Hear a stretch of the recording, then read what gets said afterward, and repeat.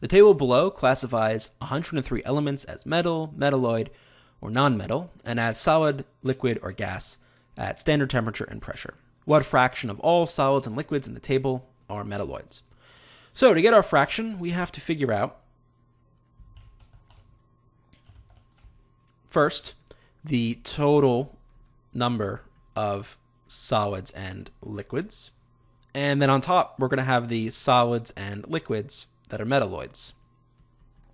And this will give us the fraction of our solids and liquids that are metalloids. By the way, note that this is our first grid-in question, no multiple choice, so we have to come up with our own answer for your response.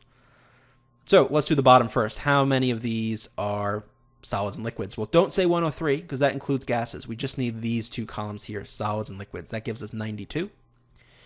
And how many of these solids and liquids are metalloids? Well, it's just 7. So our final answer is going to be 7 over 92.